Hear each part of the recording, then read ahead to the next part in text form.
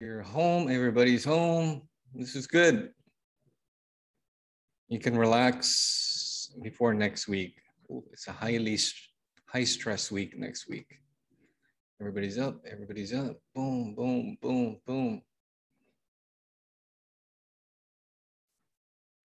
And number two. Who is this? I don't recognize this face. Are you supposed to be here? Huh. There's no name. Okay. Everybody's up. This is the grand finale of this semester. And we are done. By your webcam, Karen. Karen, I thought I saw Karen. Oh no, that was Gigi, sorry. Same thing. Karen and Gigi. You're good, Karen. I saw Gigi, so it's the same difference. All right, grand finale. We're going to talk about immunosuppressants, alternative and complementary therapies, and vaccines. Webcam's not working. Let's start with anybody else? Everybody's up. Nobody else. All right, let's go. Immunosuppressants. These medicines are given to suppress the immune system. Question is, why the hell? Why do we want to suppress the immune systems? It's supposed to protect us from anything, everything, and all of that stuff. Why do I want to suppress it? Because sometimes when it tries to attack the external factor that's messing with our body, this happens. Will Smith's immune system is going full speed ahead. And eventually from this point on, if it keeps going, it's going to start closing down his airways. This is one example of when we can use the immunosuppressive drugs. And here's a couple more. Love that movie, by the way. Autoimmune diseases. Celiac disease, triggered by gluten ingestion. I'm sure there's a few of us, not me, but a few of you guys may have this condition. Crohn's disease, another GI inflammation. Graves, talked about this a couple of weeks ago. Too much thyroid in the system. Guillain-Barré, myasthenia gravis, two neuro issues that affects the respiratory systems as a side effect. Bad deal. Lupus. This one attacks the skins, the joints, and the kidneys. Seen a handful of patients on dialysis because of lupus.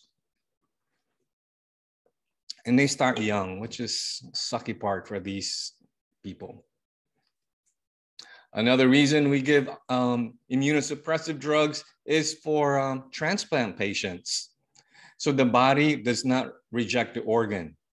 This is a 30, 40-year-old patient who received a lung transplant because of COVID. I think he's in California. The thing is, he needs to be on this medication for the rest of his life. So his body does not reject the lungs that are in his chest. With this medication, we're telling the WBCs to simmer down from attacking our own organs. It does work. So the body stops attacking itself from any of those diseases I said earlier. But one of the side effects of it, major side effect of it, is it suppresses bone marrow. Here's a little review of what bone marrow suppression does. Remember from a few weeks ago, low RBC, low CBCs, low platelets, and low WBCs, meaning I don't have any immunity. If I get a cold, I may die from it. If I cut myself, I might, that's exaggerating a little bit, but I have a high chance of bleeding because of this medication. So one medication The first medication I'm going to talk about is a famous medication from last year. It was all over the news. Not really what it was supposed to, but remember this? Hydroxychloroquine. It was a hot topic last year when COVID first hit us. We were using it. I guess we didn't know any better. Somebody said, some guy in a basement somewhere said, hydroxychloroquine can work well with COVID patients. We did. We tried them, and we found out it didn't work. It didn't do anything. The only thing it did was lower the supplies for these guys. For the patients with malaria, that's what it's indicated for, and lupus. It helps decrease inflammation, and it helps decrease fatigue. So with these patients, the malaria patients, the lupus patients, when they start taking this, it takes a couple of months, several months before it starts working. And when it starts working, they start feeling better. They start feeling energized because of this medication. So it does work only for these, malaria and lupus, not COVID. There's some side effects though with this medication, which we really didn't know much about this side effect. I'm whispering because we didn't know this when we were dealing with it, using it for our COVID patients last year, that they may have some eye issues, retinal damage, vision problems. So if you're on this medications, if a patient is on this medication, they need to see an optometrist every 6 to 12 months, a minimum of once a year. Another thing is these patients, they don't need the medical alert bracelet or vitamin D or any other supplements or the carrot thing to get your eyesight, to improve your eyesight. No need for that. That's fairly straightforward. Next drug we're going to talk about is the methotrexate. Indications for this, it's up there. Rheumatoid arthritis. It's when the body is attacking its own joints. Psoriasis, the body is attacking its own skin, and certain types of cancers. It slows certain types of cancers. I think last week, maybe a couple of weeks ago, we were talking to one of the nurses at one of the hospitals, and he said, I'm on this medication, and I think it makes him nauseated. He takes it every other day. He has a regimen, and I think he's been on it for a while, if I remember.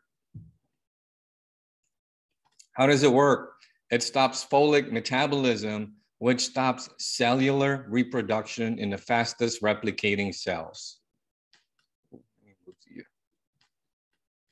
All right. Let me grab it. Okay. To summarize, it basically suppresses the WBCs. So where are these fastest replicating cells? There's 3 of them: in the blood, immune system, and also in the fetus. Blood, immune system, and fetus. So when I talk about adverse effect of these medications, it is tied into these 3. It leads to weak immune system, bleeding, and fetal death. On that note, contraindication for this medication is no babies, no pregnant women. So if you're thinking of having a baby while on this medication, no, not yet. You have to use birth control because of this fetal death deal. Don't wait until the treatment is done. Okay. Other contraindications for this medication: no live vaccines. I'm going to talk about the difference between live vaccines, dead vaccine, inactivated vaccines in a few minutes. No razors because they're high risk for bleeding, and also no hard brushing of teeth. Contraindications for that. Remember the difference. Oh, with this medication, this one is not toxic to the eyes. So we do not need to see the optometrist every year for patients on these medications. And that is the main difference between hydrochloroquine and methotrexate. Hydrochloroquine, eye issues. Methotrexate, pregnant issues. No babies. Hey, Alex, can I ask a quick question? No. For the no razors that it said, do we just not recommend them shaving at all, or do we use the electronic razors? You can use electronic razors, no, because it's less chances for cutting. Okay, thank you. I've cut myself with electric razors before, so maybe it was an operator error. Nursing considerations to know with these medications. Watch for infection. If a patient has a fever more than 100.3 Fahrenheit or 38 centigrade, that means they may have an infection. Early signs of infection. Keep in mind, these patients their immune system is way, way low.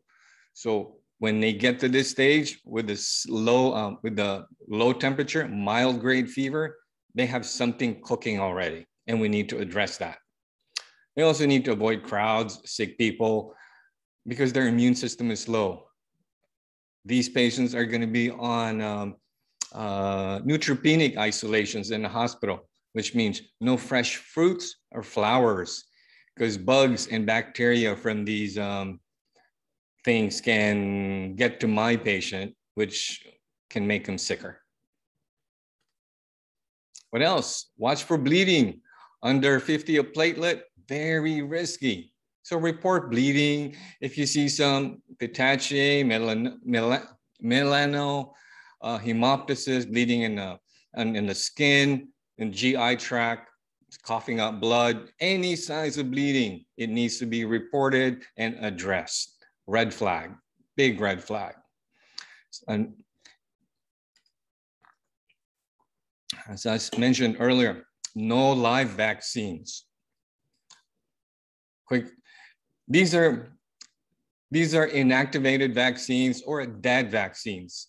Flu, pneumonia, meaning the germ we're introducing the patient, the flu germ is dead, pneumonia germ is dead, as opposed to these vaccines, live vaccines, MMR, smallpox, chickenpox, yellow fever, means the germ is alive, but it's in its very, very weakened state.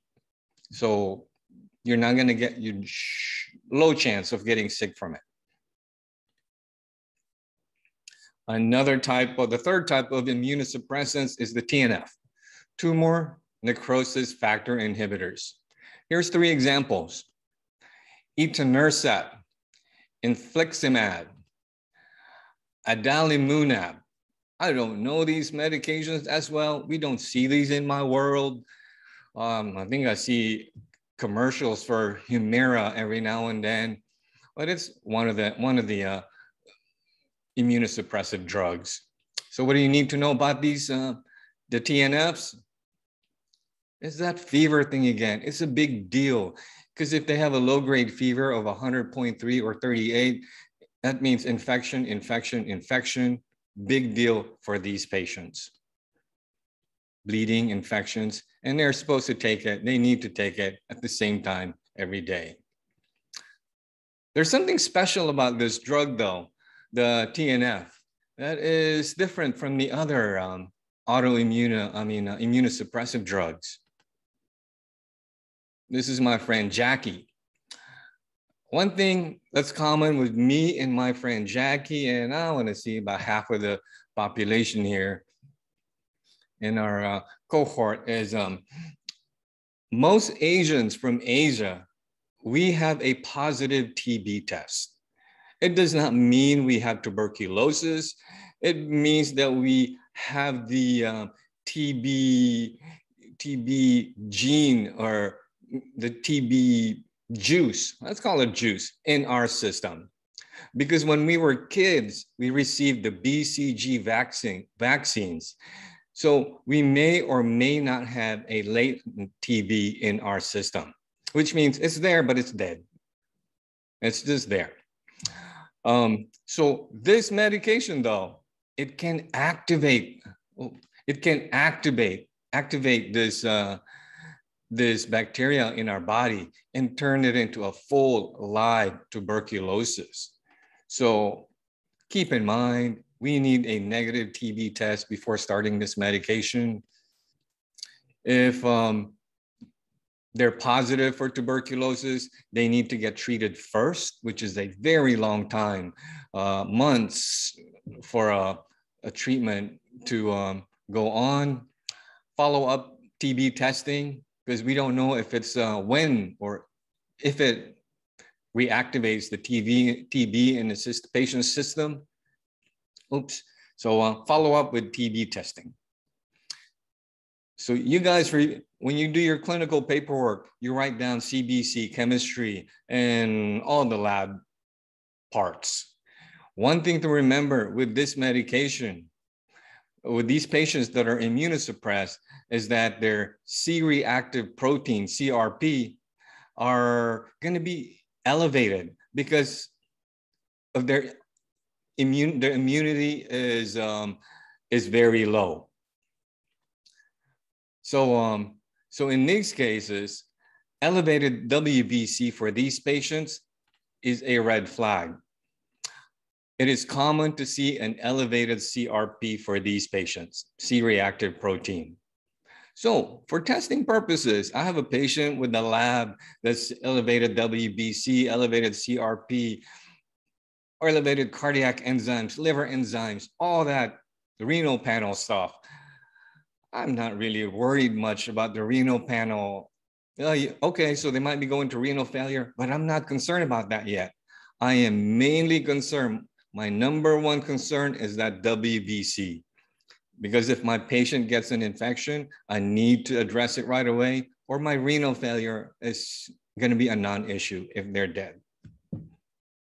So keep that in mind. WBC is a number one priority. Next, cyclosporin. This is a medication to prevent transplant rejection. This is my COVID guy who received a lung transplant, and it's lifelong. So if a patient says, I'm excited, I've been taking the cyclosporin for 10 years now, my lung transplant 10 years ago was successful, I'm good, I'm done with this medication, that's a big red flag, meaning the patient does not understand this medication. So come back and let's do some more patient education. Let's talk about you having to take this medicine forever and ever, or you're going to have issues with your 10-year-old lung. Contraindications, about the same. Pregnant women, no live vaccines, razor, pretty much generic for all immunosuppressive drugs. One side effect of this, though, the cyclosporin is this: gingival hyperplasia. It's when the gums start taking over, covering the teeth. One thing to know, though, is these things are chronic side effects.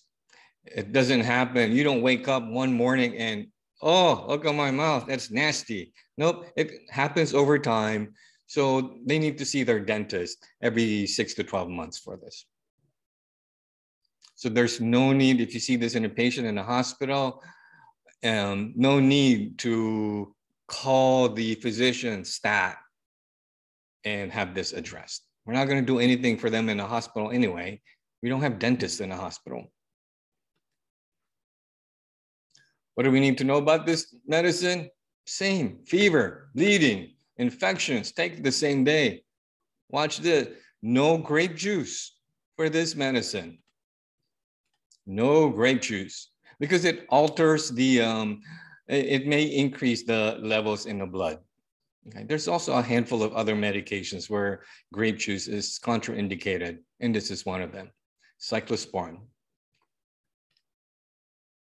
The last immunosuppressant is the one you don't even think it's an immunosuppressant, but it is. It's big. It's major.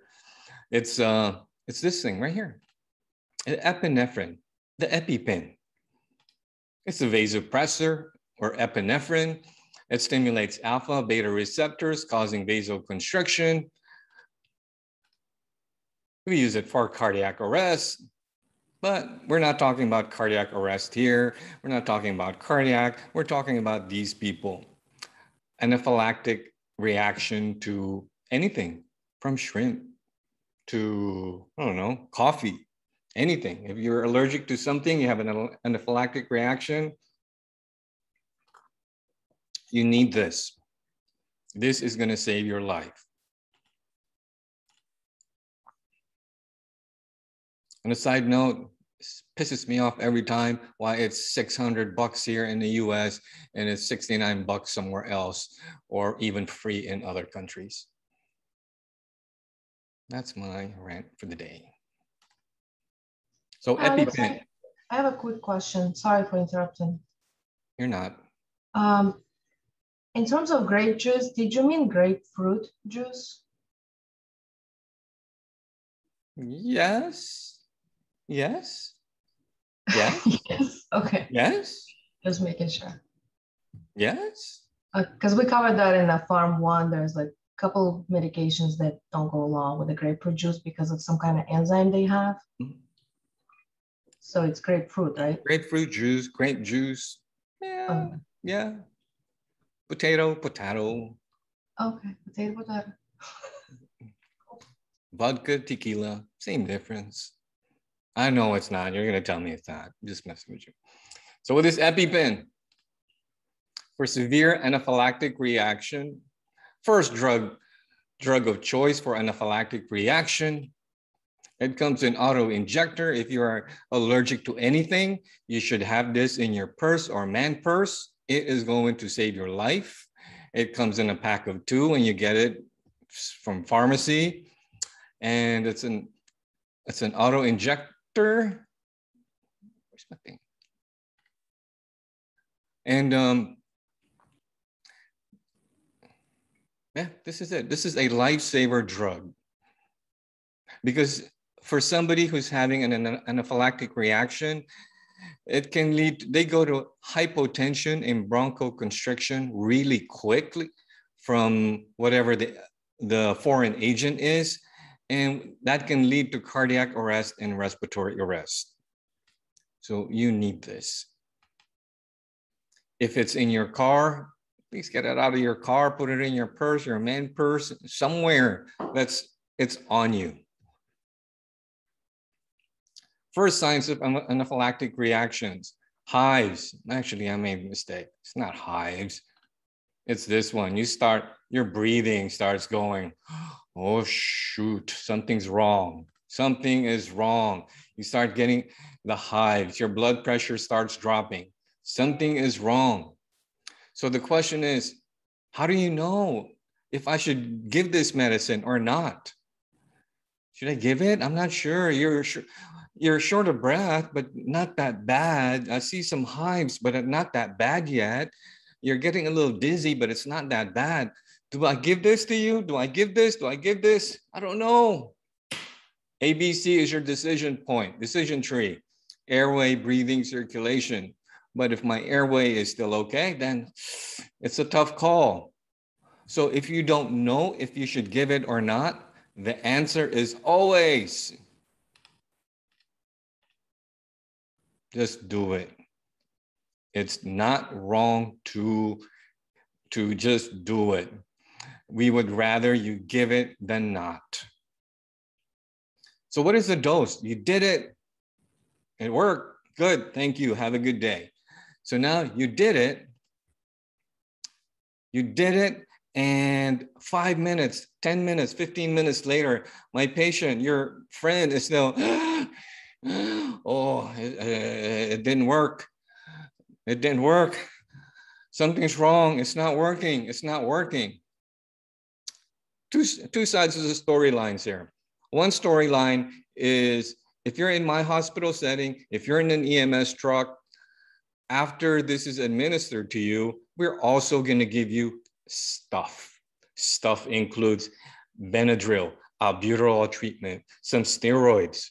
These all work whoosh, to get the swelling down, to take your allergic reaction symptoms down quickly.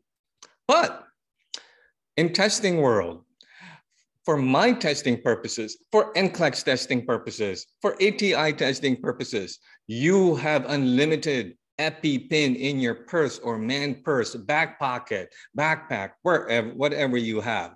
So the dose for this, one shot to the time, is repeat Q 5 to 15 minutes until symptoms resolve. You have unlimited for testing. That is one issue. So when you're taking these tests, try not to add something to the storyline, which is a mistake what some of you make. Because I could be, the test question might say, oh, I have an EpiPen allergic reaction. I give myself a dose and then it's not working. What should I do next? Now you're thinking, and that's the end of the question. And now you're thinking, I'm sure he doesn't have any more because he's at Walmart shopping and his purse is very tiny. It can only fit one. So I can't give him another one because there's nothing there. He doesn't have any more. So don't add any more to it. Just give it. Stabs, stab thigh, and then hold it there for 10 seconds. Some of you may have done it yourself or to another person. Make sure you hold it there for 10 seconds to make sure all the medications get into the patient.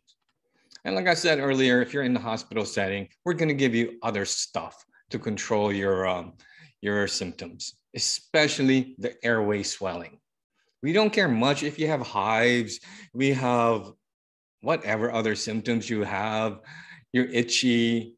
It's this airway thing that's very important to us, especially now the ventilators are at a premium. Oh, if you are storing this in your car, it's not going to do you any good. Keep it to yourself, around you. So I'm done with immunosuppressive medications. Next, let's talk about marijuana. Most of you probably do not know who these people are. When I grew up, these two are like the godfather of marijuana, Cheech and Chong. You can Google them. So we're going to talk about alternative and complementary treatment. And in some cases, they are the main treatment for pain, headache. Oh, we'll get to that. History. It's been used in China for these for menstrual disorders, gout, rheumatism, malaria, constipation. It's been used in India, what, 2,000 years ago? Epilepsy, inflammation, pain. Western medicine, we started using it in the 1800s. Where's that? Epilepsy is there, muscle spasms. And it was listed in the dispensary in 1854. Queen Victoria used it to control her menstrual cramps in the 1800s. The chemical content of cannabis. It says there's a lot, but we're only going to talk about two.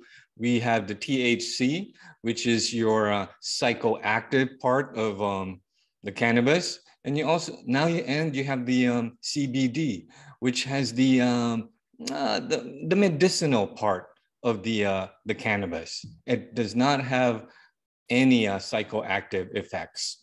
So if you're looking to get high, have a good time, CBD is not your answer. You're going with the THC. A little bit of difference. Marijuana on the right, it has the bud.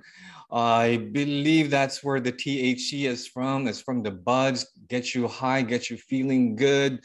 There's different strands. There's strands that will get you relaxed. I can play video games on the couch here all day with this, munching on Cheetos. Or there's strands that I can go out there, run a marathon because it gives me energy. On the flip side, on the hemp side, the CBD, it has a lot of medicinal effects, therapeutic effects that we're going to talk about, and it will not get you high. What's the differences? I talked about it already. The THC, high THC, low CBD. So with the THC part, it does not have any, or has low therapeutic effects. That's the main difference. And you don't need to know all that.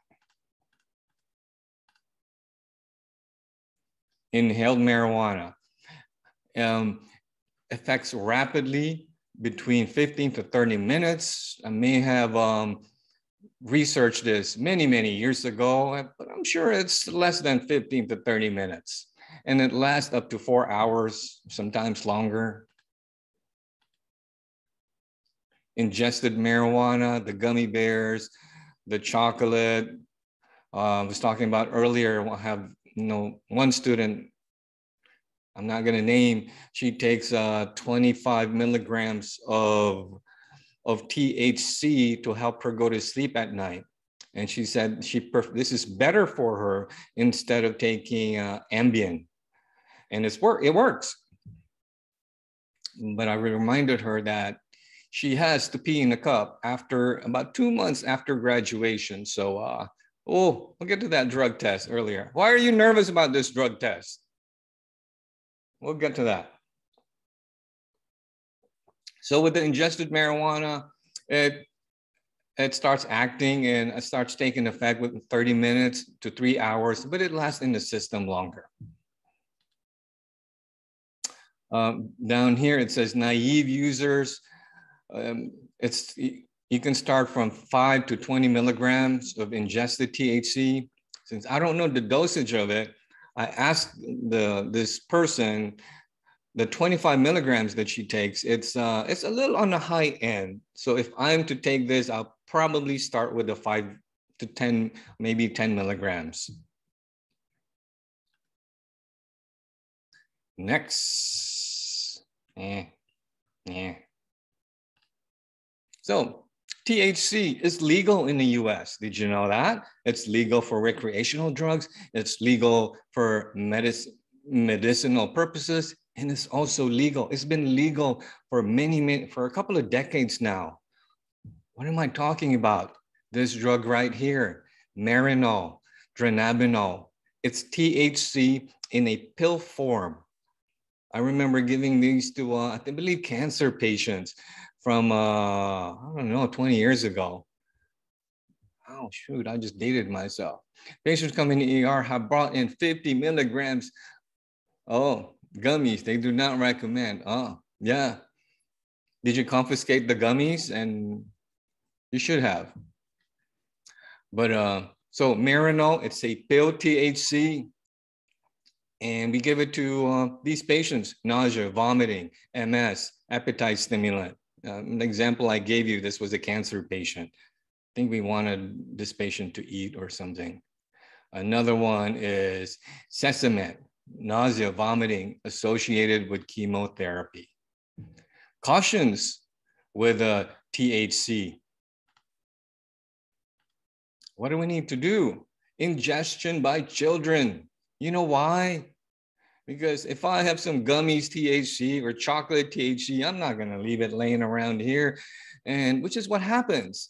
People leave it here, and my 11-year-old is going to come out and, oh, gummy bears. All right. Thanks, Dad. And not a good ER trip. And from the manufacturer's point of view, this is how they, these are the examples of wrappers of these edibles. This looks like a generic Skittles to me.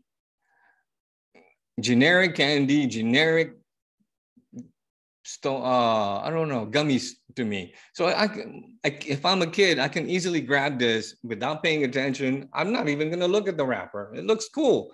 I'm gonna eat it. So this is where a lot of the accidents happen from home. A little boy at my kid's school, did the little boy know it was THC marijuana gummies? Or just thought it was generic gummies? No, they both ended up, yeah, of course. See, this happens. happens. Another, one time we had a patient, told the story earlier. We had a patient in our ICU at Spring Valley. This person is from out of town coming to Vegas, I don't know, Mississippi, Texas, not Texas, somewhere where they don't have marijuana and where it's not legal. They wanted to come here. First thing they wanted to do was go to a dispensary and have some marijuana because it's legal here. So they went straight from the airport, bought one of those big giant cookies, ate it, had a good time, ended up in our emergency room to our ICU because his breathing went whoosh. He was barely breathing. I'm not sure if we ended up putting him on a BiPAP. I know we didn't have to intubate him, only because this cookie that he ate, he wasn't paying attention. This was a serving of, I think, 10 to 15, and he ate the whole thing. Especially from this patient's point of view, he wasn't used to that. I think we ended up, he ended up getting discharged. It was okay. It was a lesson learned from him, but ooh, he spent his vacation at Spring Valley Hospital. Toxic effects. Psychoactive. We're not going to talk about toxic effects. One thing I'm going to talk about is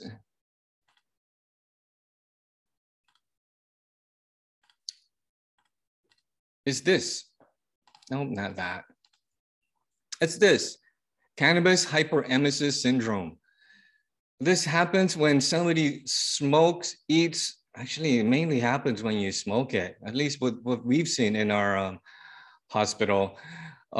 They smoke too much weed and they're throwing up. They're throwing up. They're throwing up. It will not stop. We'll give them Zofran. We give them, what do we give Zofran? Every 4 hours or so, and it's just keep going and going. And what can we do? Give them some IV fluids. Give you some Zofran every couple of hours, and let this thing right out of your system, which should last, what, 4-6 hours or so. Oh, there's the text that comes with that. So THC, psychoactive, go have a good time. Just keep in mind, you may have to pee in a cup. You will be peeing in a cup in about a year. So keep that, just remember that. Next is CBD. This is the non-psychoactive drug of marijuana, of cannabis.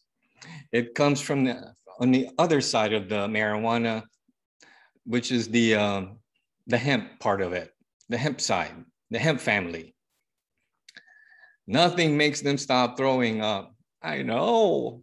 And there's nothing we can do for them, but just give them that green little baggie that they fill up. And what we can do is give them a fresh one every now and then. Time, we need time. They need time. So CBD has been touted the miracle drug over the past few years. About 50 years ago, we thought marijuana was great to get high. Ooh, it works. It kind of works on some, makes somebody on pain, on headaches, on joint pains, and any other stuff. But nobody really looked at it until about 50 years ago, when then they isolated the CBD, and they thought, oh, shoot, this is where it is. The medicinal part of cannabis is right here. So what does it do? A lot. Chronic nerve pain, inflammation, muscle spasms, MS symptoms, reduces chemotherapy-induced nausea, vomiting, may slow cancer growth, anxiety, terrorism. Not you terrorizing people, but you're terrified of stuff, something. Part comes with the anxiety, insomnia, acne, psoriasis, and also it can help with withdrawal from alcohol and other narcotics. There's actually hundreds more. I just grabbed a few. Seizures. Oh, seizures is the biggest one. In fact, with the seizures, CBD, the FDA approved, the FDA approved this CBD for you in the US, this one, Epidiolex, for use for seizures for kids, because there's this, the Lennox-Gastaut syndrome and Dravet syndrome is a rare type of seizure disorder for kids. And this thing works on them. So, and now they're also doing it for adult seizures. They're going through the testing, but this drug, the Epidiolex, is indicated for these two types of seizures for kids. And the FDA says, yes, you can use it. Pharmacokinetics of it, yeah, we don't need to know that. It's sublingual, it goes in the mouth and it works. They're put on a regimen based on the, I'm pretty sure the neurologist controls the dosing of this for this patient. This is what Sasha was concerned about, drug testing. You will be peeing in a cup after you graduate because you're going to be working, and it's part of the intake process. The thing is,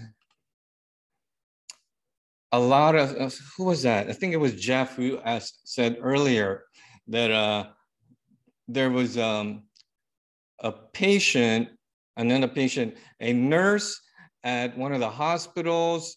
They made a med error, and you know, every time you make a med error in the hospital, you have to pee in a cup. It's the process. That's just the way it is. That's how it's the process for the hospital. So they pee in the cup to see if you have any drugs in the system. But in this case, the nurse was prescribed THC for his chronic back pain. And this was disclosed before he even peed in the cup. But I think from what he said, they ended up firing him because they found THC in the blood. So this is a gray area when it comes to drug testing and nurses, because we drink alcohol a lot. People can drink 2 gallons of vodka and show up to work and it's okay. But the thing is with the alcohol, when you test me for alcohol, it's going to give me a number and it's going to tell you how much alcohol level I have in my blood at that time. With the THC testing, with the marijuana testing, you can't. It's either in your system or it's not. I think somebody mentioned earlier that they're working on a system where they can tell if you're impaired from marijuana, but we're not there yet. So I think this is an ongoing legal case from what was said earlier. So stand by. So in this case, this was a nurse who was using it for medicinal purposes for the chronic back pain. You guys know we pull patients up, we hurt our shoulders, our neck, we use it. But then there's also a lot of nurses out there. Some us nurses, we use it recreationally. I'm saying I don't use it recreationally. I just use it PRN. I'm kidding. But yeah, a lot of nurses out there, they use it recreationally and it's okay. It's not a bad thing. They're off. You can do whatever you want when you're off, as long as you're not impaired when you're at work. Cautions of the CBD, reliability. If you're going to get on this thing, it needs to be tested. The CBD approved by the FDA is heavily tested for accuracy and the dosing. That's one of the issues with this is the bottle might say, this gives me 10 milligrams of CBD per dose, but testing says, not really, it only gives you 1 milligram. So that is one of the issues with the CBD right now. They don't have that regulatory body yet to oversee their dosing. They do have the numbers they look for in the test. You're allowed a certain amount, and if it's over the amount to see, then it's a positive test. Oh, do you know what this number is? I'm gonna do research on this. I have like 3 dispensaries within walking distance from me. I'll look it up. If you can tell me if you know. You can actually buy a home test. That's how I know that, because I had one for my kids, just more to keep them in line. It has it on the little cup. You have to have a certain amount over, and it's positive, and so you're allowed a certain amount. So when they look for it, even whenever they do employment tests, it has to be over a certain amount for the I don't test. see you. Is that you, Julie? Yeah, it's me. But it's a really small. I knew that. Julie, Yeah. THC. Not judging, but why did I know that? That's not why. But yeah, so it's just a small amount though, that for the testing, it has to be under a real small amount. So it's still really sensitive, but yeah, there's a number. Okay.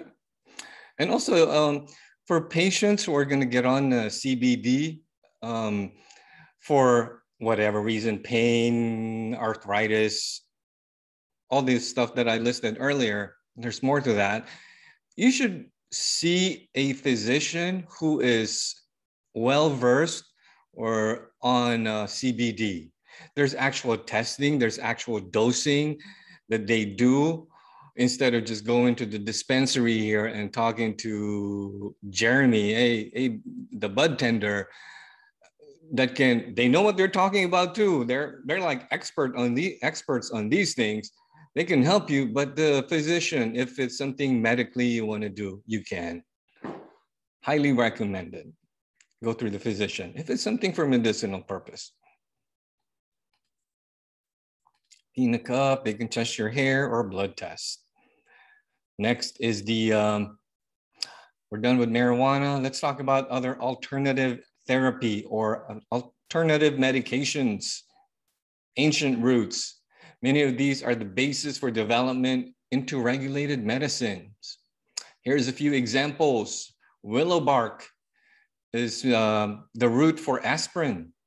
Foxglove, digoxin, aloe for burns medicine, and vinca leukemia. Never heard of foxglove or vinca before, but it's there. Oh, mandrake root for healing. Controls. One thing about this, the supplement industry is there's no control. It's not monitored by the FDA, and they're considered a dietary supplement. So there's no consistent dose. Different brands have different dosage. I was telling the group earlier, I take zinc regularly, take multivitamin, vitamin C, zinc, vitamin D. And I noticed that when I should pay attention next time, when I buy the zinc, that it's a different dosage than the last time I bought it. So it's, I guess it depends on the manufacturer. So that's one issue that's with the supplement industry. Diabetics get in trouble because they're trying to be healthy because of their diabetes. Here's a couple of supplements that gets them in trouble. Ginseng, juniper berries, garlic, fenugreek, coriander, dandelion roots. These all sound healthy. They come in a bottle, take my vitamins. I can go to the vitamin shop and buy all of these. But with this, the ginseng, and actually all of these, they drop their blood sugar. So if you're diabetic, you want to get healthy and use all the health benefits of ginseng, garlic, all that stuff. is make sure you, the patient, is checking their blood sugar frequently because it will tend to drop it. Next is the St. John's wort. It was something we talked about with psych drugs. It is used by some people to help with the mood, reduce anxiety. Some use it to help with premenstrual syndrome, premenstrual symptoms, menopause, cravings. But these medications interact with an SSRI. I remember this was one of the test questions. Interacts with digoxin, my heart medicine. I cannot have anything interact with my heart medicine. And also my pill. If I'm taking the pill, shoot, I may get pregnant because I'm trying to take this supplement. So no to St. John's wort for these patients. Oh, and also theophylline and some cancer drugs and antiviral. So if you're in any of these, I would say if you're on any medications, do not take this St. John's wort. How about this? Drugs, not really drugs. I should have wrote vitamins, supplements that causes bleeding. Fish oil is a big one. I take fish oil for good health. It gives me good cholesterol, but big but with this fish oil I take is, other ones, is that it causes me to bleed more. My example earlier was whenever I go to the dentist office, she's working in my mouth and she's just doing something small and then I start bleeding a lot. She, at least the first few times, she asked me if I'm on Plavix, aspirin, or any other blood thinner. And nope. And then we found out it's the fish oil that's causing the bleeding. So now she wants me to stop taking the fish oil about a week or two before I go back to the dentist, which it didn't help. Why might a patient forget to tell the nurse about all supplements? So when you admit a patient in the hospital, the admission process is blah, blah, blah. Let me do your assessment. Let me ask you these questions, standard questions, your vaccination stuff, your medical history stuff, your next of kin, standard stuff, and also the medications you're taking at home. So I can put it in a computer. So when we do your medication reconciliation, it's all gonna match. I also need to know about your supplements because whatever medications we're going to give you here, you might be coming in for some heart issues and I need to put you on a digoxin or anything like that. So I need to know if you have something in your system that may interact with the medication we're going to give you. Next, so we're done with alternative medicine. Now I'm going to try and sell you something. So people work out, they buy vitamins, eat organic food, go to Whole Foods, get their $50 steak because it's healthy, it's grass-fed, it's good, it's yummy. We eat healthy for longevity. And I said, health and fitness industry is a $96 billion industry. The vitamin and supplement industry is a $46 billion industry per year. And because people are trying to live healthy and longer lives. But I'm going to sell you something that will almost guarantee that you will live longer. What is that? Whatever this thing is, millions of people have taken it.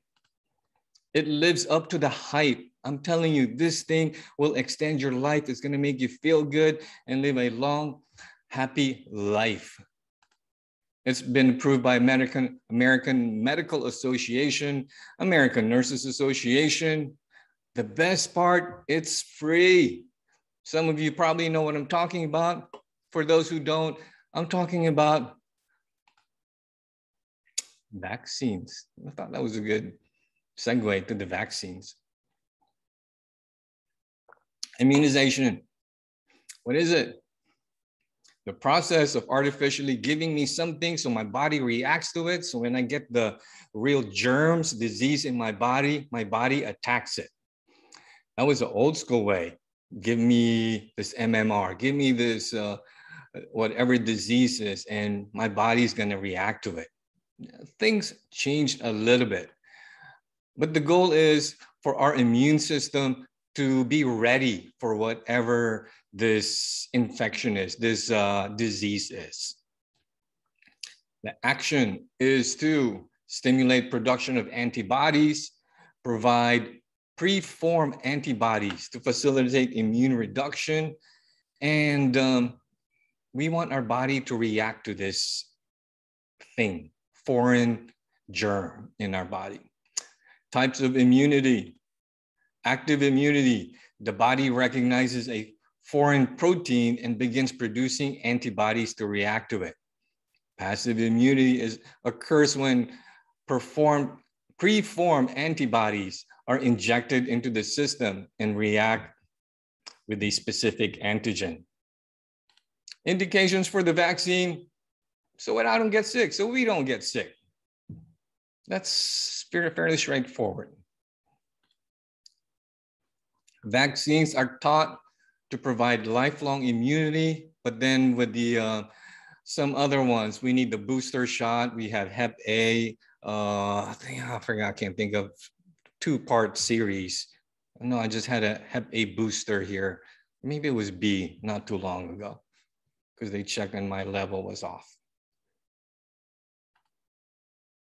Contraindication, allergies is definitely a big one. Pregnancy, immune deficiency, I talked about it earlier. If you cannot have, oh, Morgan got it right. Sorry, I wasn't looking down. If I'm immunocompromised, we are not giving my patient a live vaccine.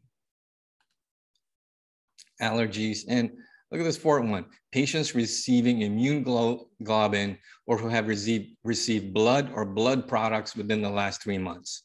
So you just receive a foreign blood product in your system and your system is still adjusting to that. Give it some time before you take a vaccine, before we introduce another type of germ, different type of germ in your body. It sounds nasty, germ, but that's what it is. It's a germ. It's a bacteria that we're introducing to our body, so it will attack it.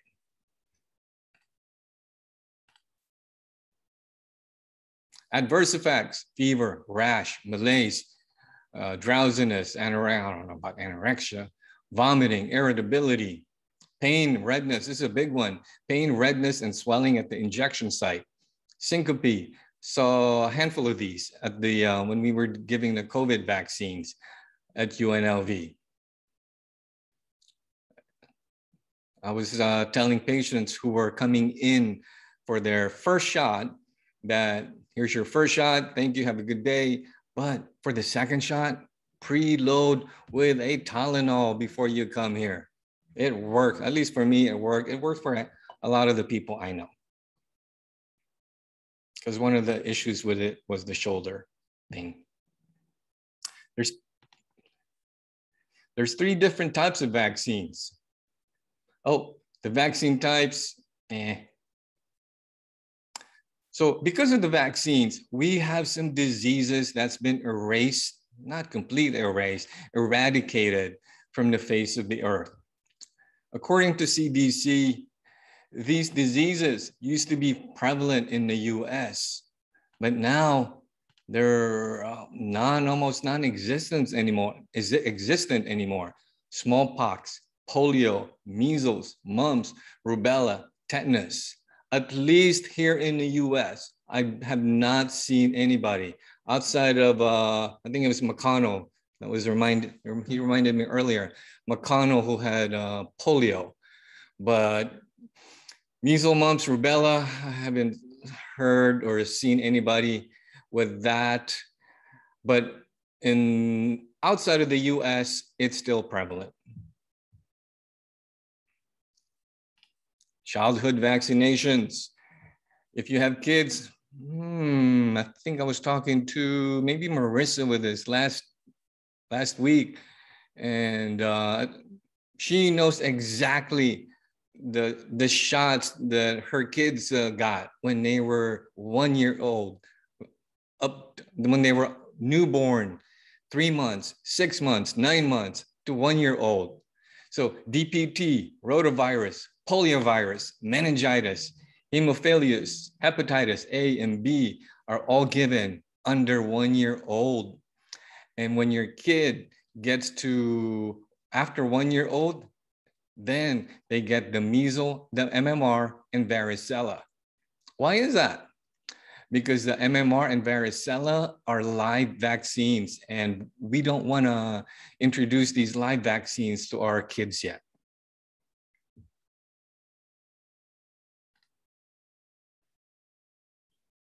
Types of vaccines. There's, whoa, oh, what happened? My thing died. All right. It just died. Technical difficulties. There.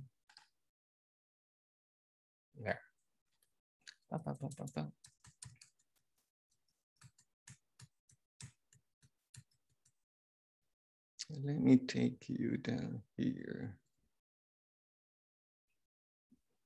Maybe I need to update it. My PowerPoint.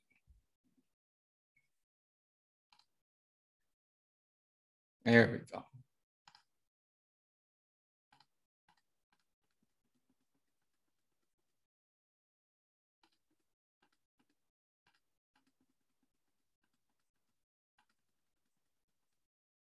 Here we go. Types of vaccines. There's a handful of them, but we're going to focus on the top 3: inactivated vaccines, live attenuated vaccines, and mRNA vaccines.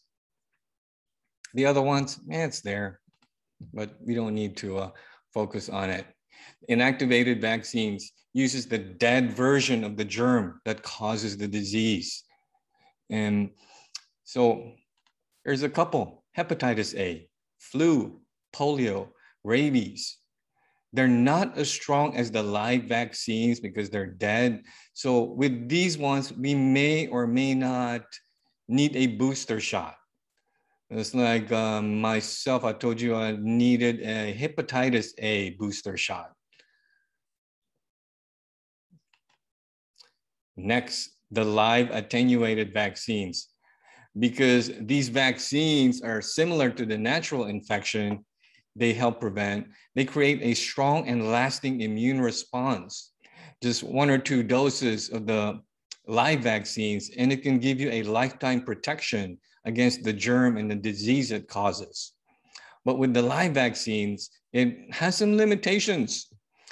Because they contain a small amount of the weakened live virus, some people should not take them, like our immunosuppressed patients, our cancer patients, or people that had organ transplant. And they also need to be kept cool so they don't travel well. So in countries that refrigeration is limited, these may not fly with them. Next, mRNA vaccines. We're not introducing a dead germ into your body or a live germ. This is we're introducing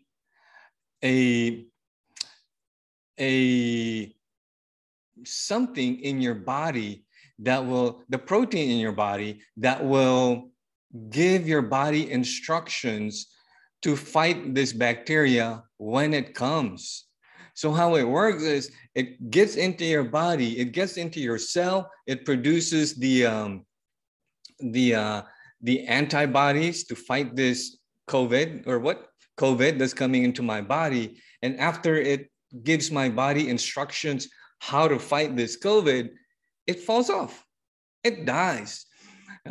So that's why during the testing process, the side effect of this medication can be seen within the first couple of weeks, and then that's it. Because after a couple of weeks, this mRNA thing is no longer in your body. It's just gone.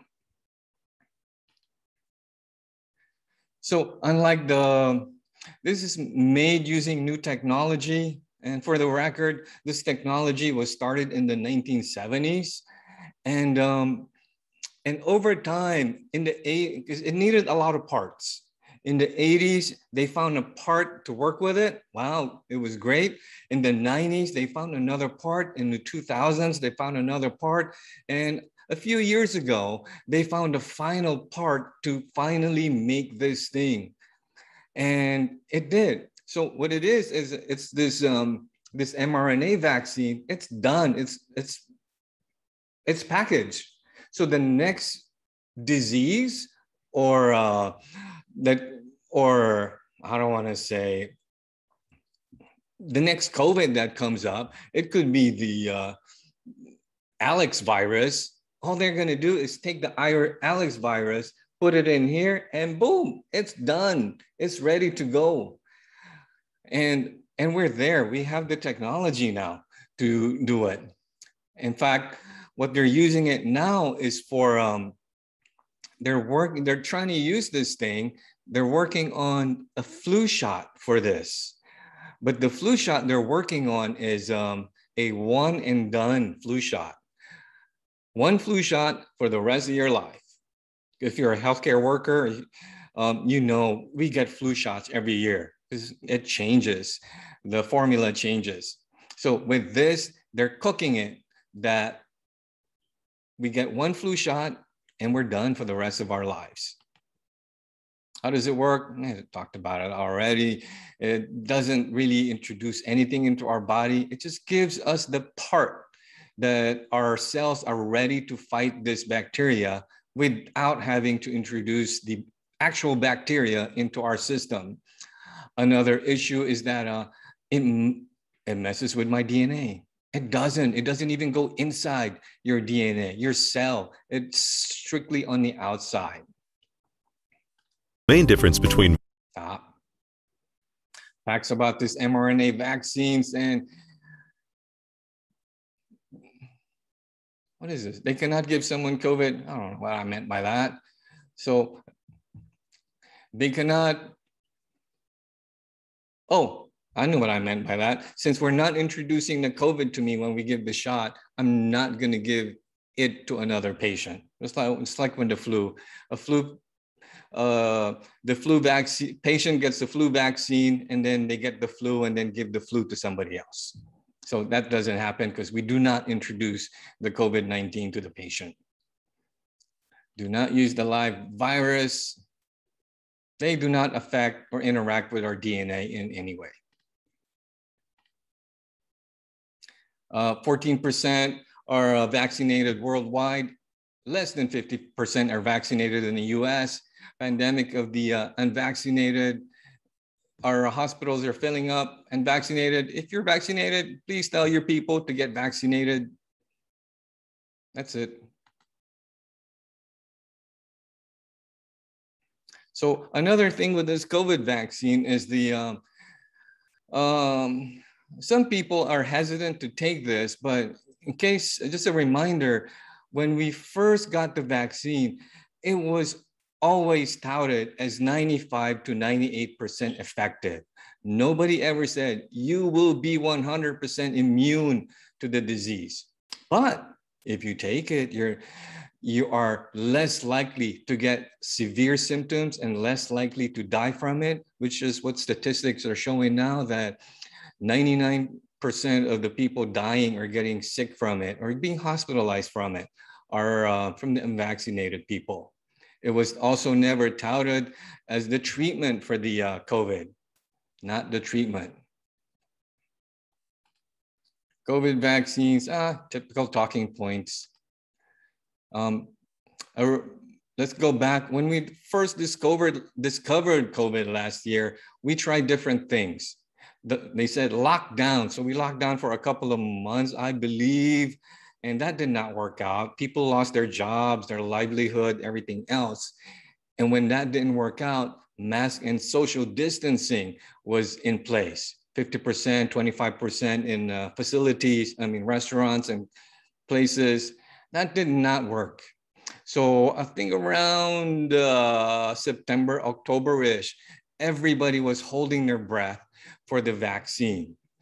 Then the president back then said he was working with the FDA and pharmaceutical companies for Operation Warp Speed to cut the red tape on getting this vaccine out. So it started rolling out in December and it's ready to go. I got one of the first batches and I'm still okay. Professor, what are some of the side effects? Because I don't see them farther down. With most of the other topics, we've seen some side effects. So what are some of the side effects for the COVID vaccine? Side effects from the shot, the shot. What am I trying to say here? From the shot site, soreness. The other ones are, there was this one, I thought I had it here. There was about 500 cases where the patients had heart issues because of this medication. So that was another side effect. I forgot what the heart condition was. I thought I had it here. It's probably in one of my texts here. But 500 cases or more, under 1,000 for the vaccine. And Bell's palsy was also one of the side effects that some people suffered from. Okay. Yeah. So I don't have any data on the Bell's palsy one. I just have I think it was endocarditis, if I remember it right. About 500 patients, they died. They range from 40 years old or under. So that is one of the side effects I can think of. And the Bell's palsy, that's something I've heard before, but I don't have any data on it. My husband had the heart issues. His heartbeat went down into the 40s for several days. He ended up in the emergency room the first night. Oh, what did they say it was? They couldn't pinpoint it. They knew that he took the vaccine and they basically said that that's what it was, but they didn't know that bradycardia was also a side effect. They thought it was just tachycardia, but now they found out that it's both. So yeah, totally affects the heart. So bradycardia. This was how long after he got the vaccine? I want to say within the first 72 hours. Well, within like the first 48 hours, but it continued on for a couple of weeks on and off, and his heartbeat was all over the place, and his heart rate is steady like a horse. So it's weird. Okay. So yeah, that's one of the things with this. If somebody's going to experience side effects, it's going to be within the first couple of weeks while this mRNA is still in the system. After that, it's gone. And as far as those people with don't quote me on endocarditis, but I'm pretty sure it's endocarditis with the 500 patients that died from it. But from mathematical point of view, 500 patients over 160 million doses. I think that's about 0.0002%. So from statistics point of view.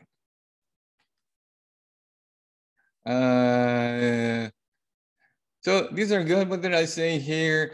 Do your research. If you're going to do some research, make sure it's peer reviewed, because before a study is published, it has to be nitpicked by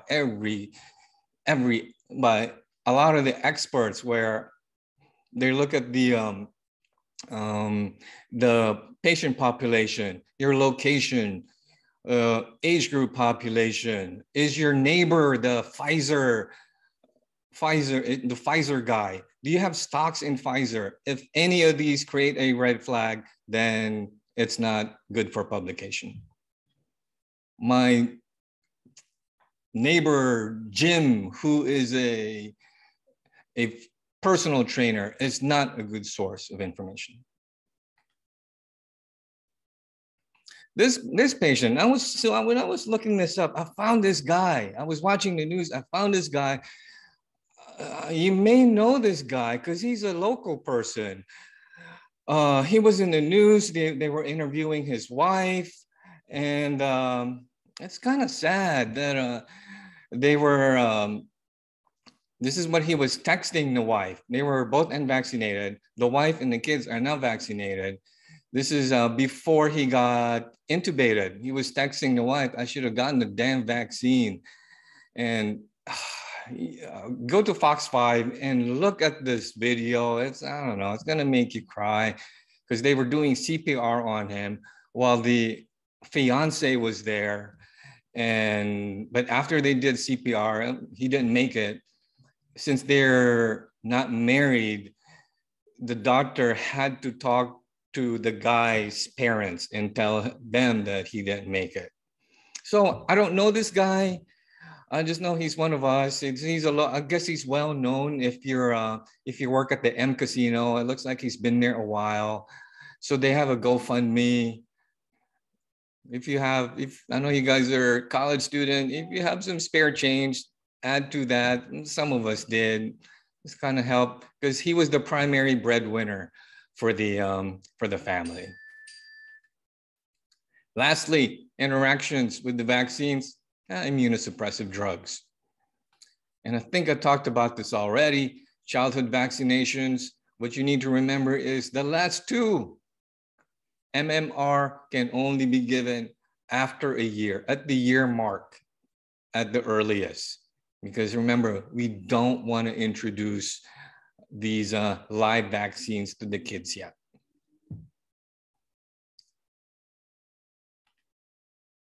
Oh, that's it. That's all I got. The study guide is updated.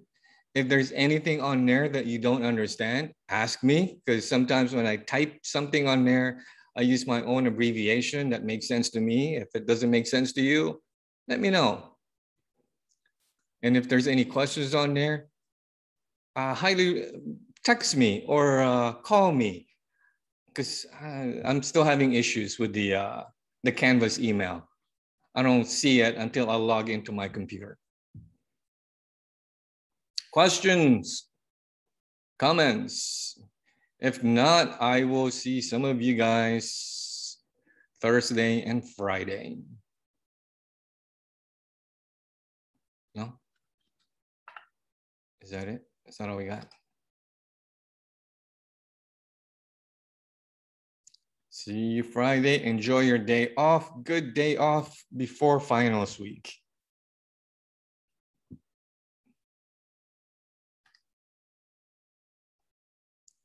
And that's it.